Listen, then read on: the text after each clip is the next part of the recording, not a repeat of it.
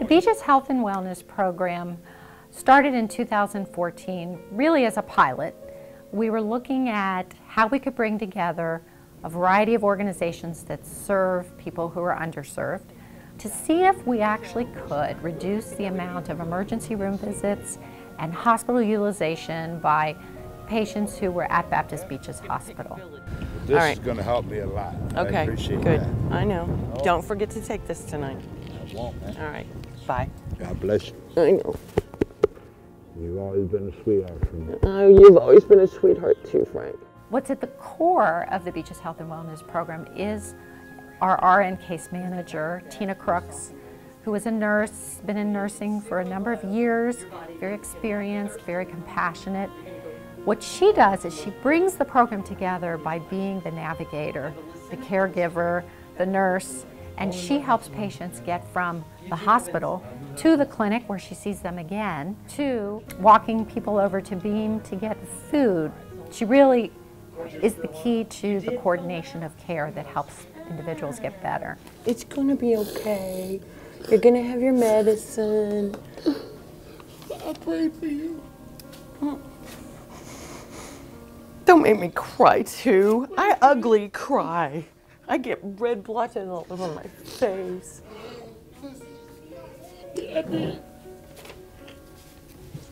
You know, once I get down here, I'm not gonna be able to get back up. Okay. She's spending months with people, helping people really regain their sense of self. I had a foot wound that seemed like a blister, and I thought nothing of it. You know, you pop a blister and that's it, you go, but it was kind of big. Next day I still tried to go to work, but I couldn't work anymore. My foot was just hurting so much, and that's when I went into Baptist. The doctor said that if I wasted one more day, I possibly could have lost my foot. I didn't have insurance, and they referred it to WeCare since they specialize in that, and that's where I met Tina. They actually provided all the medicine for me. I would come in once a week, and they would check my wound, make sure it was healing properly. What was most important to me, in all honesty, was that they actually cared about you as a person. They go above head and shoulders to help you out in any way they can. Now I'm up every day. Just like I said, I have a different outlook on life. I want to go out. I want to conquer the world. I want to be able to do things. And they provided that self-confidence in me. That's the impact that makes all the difference. But this really digging in with someone for the long term is what seems to make the big difference. I'll see you when you come back. Call me if you need anything. It really does take more than one organization to really meet the needs of somebody who's been sick in the hospital, who then needs a medical home, but also really needs the social service agency to provide food and food stamps, housing support. And I had a staph infection on my hand. I was taking antibiotics and everything. And that night I come home, I didn't feel good.